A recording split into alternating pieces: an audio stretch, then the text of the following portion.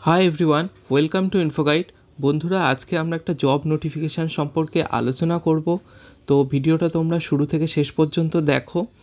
এটা একটি job notification যেটা ওয়েস্ট বেঙ্গল মিউনিসিপ্যাল সার্ভিস কমিশনের থেকে পোস্ট করা হয়েছে। Advertisement number 12/2022। এই যে জব নোটিফিকেশানটা, সেটা কি বলা হয়েছে না, online application are invited through hour website www.mscwb.organization। অর্থাৎ তোমরা এই সাইটে গিয়ে এই যে জব অ্যাডভার্টাইজমেন্ট, এটার জন্য তোমরা অ্যাপ্লাই করতে পারো। আচ্ছা, জব ডেসক্রিপশানটা নিয়ে আমরা একটু যদি আলোচনা করি, দেখা যাক। তো এখানে যে তোমরা জবটা আছে সেটা হচ্ছে সাব ওভারসিয়ার গ্রুপ 4 ক্যাটাগরি।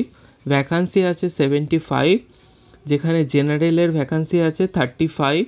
এছাড়া আদার্স ক্যাটাগরির জন্য অল্প অল্প কিছু সিট রয়েছে।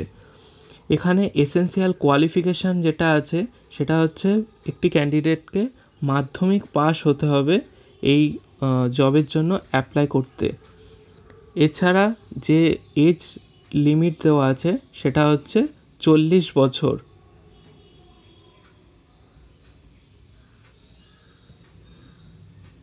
নেক্সট, অ্যাপ্লাই করার জন্য ক্যান্ডিডেটকে কি করতে হবে না, যারা ক্যাটাগরি রিলেটেডে অর্থাৎ এসসি এসটি ওবিসি বা আদার্স পিডাব্লিউডি ক্যাটাগরিতে অ্যাপ্লাই করছো, তোমাদের সেটা অনলাইনে সাবমিট করতে হবে সেই ডকুমেন্টটা।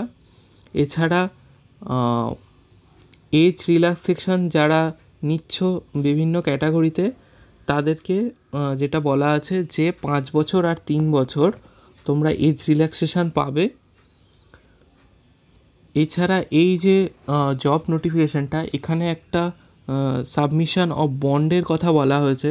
অর্থাৎ candidate called for the personality test will have to submit A declaration and those recommended for appointment will have to submit A bond of 50 non-judicial stamp paper to the effect that in case of the appointment they will arrange for temporary lodging or shelter for doing emergency duty and when may be required by the Kolkata Municipal Corporation Authority। অর্থাৎ তোমাদের যদি কোনো পরিস্থিতিতে emergency ডিউটির কথা হয়, তো সেই কারণে তোমাদের একটা বন্ড পেপার প্রোভাইড করতে হবে 50 টাকা স্ট্যাম্পে।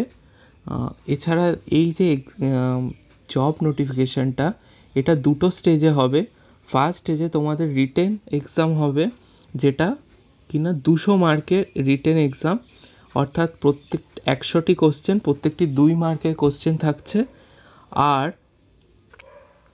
তোমাদের সেখানে নেগেটিভ মার্কিং যেটা থাকছে সেটা হচ্ছে 1 মার্ক করে নেগেটিভ মার্কিং থাকছে। আর 200 মার্কের total exam, 100টা multiple choice question.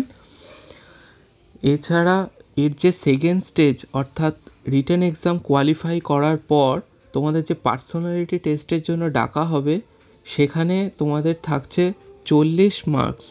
কেমন? আর সেখানেও কি না 5 টাইমস ডাকা হবে পার্সোনালিটি টেস্টে। অর্থাৎ রিটেনের পরে টোটাল ভ্যাকান্সির 5 টাইমস ডাকা হবে পার্সোনালিটি টেস্টের জন্য। এবং সেখান থেকে যাদেরকে বাছাই করা হবে, সেখানেও কি দেখা যাচ্ছে না, এই সমস্ত যে ক্যাটাগরি আছে সেই পার্সেন্টেজ ওয়াইজ সেখান থেকে সিলেকশন করা হবে। নেক্সট আমরা দেখব এই এক্সামের সিলেবাসটা কী আছে। সিলেবাসে বলা আছে যে the written exam will be OMR based and will consist of only 1 paper of general knowledge.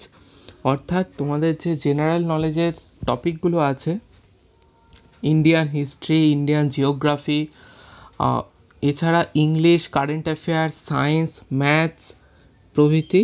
তো এটা তোমরা যে কোনো পিএসসি ও WBCS ওরিয়েন্টেড যে নর্মাল সিলেবাস থাকে সেই রকমই থাকছে, হয়তো স্ট্যান্ডার্ডটা কম বেশি হতে পারে।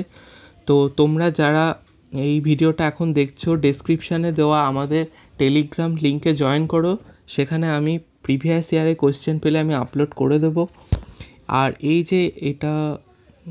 যে জব নোটিফিকেশানটা, এটা ফিস তোমরা দেখতে পাচ্ছ যে ফিস আছে হচ্ছে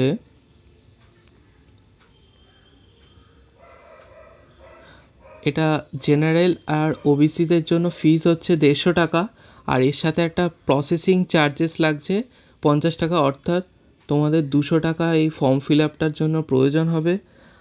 আর ফর্ম ফিল আপটার ইম্পর্ট্যান্ট আর একটা জিনিস, সেটা হচ্ছে লাস্ট ডেট, সেটা আমরা দেখে নেব। লাস্ট ডেট হচ্ছে তোমাদের 28/1/2023, অর্থাৎ নেক্সট ইয়ারে 28 তারিখের আগেই তোমরা এটা ফর্ম ফিল আপ করে ফেলো। আর এই যে পিডিএফটা, এটা আমি ডেসক্রিপশানে দিয়ে দেবো, তোমরা ডিটেলসে পড়তে চাইলে তোমরা পড়তে পারো। আর এই এক্সামের পাশাপাশি অন্য এক্সাম রিলেটেড তোমরা যদি প্রিপারেশান নিতে চাও, আমাদের গ্রুপে তোমরা জয়েন করতে পারো ডেসক্রিপশানে দেওয়া টেলিগ্রাম লিঙ্ক থেকে। দেখা হচ্ছে বন্ধুরা পরের ভিডিওতে। প্রত্যেকে ভালো থেকো, সুস্থ থেকো, বাই।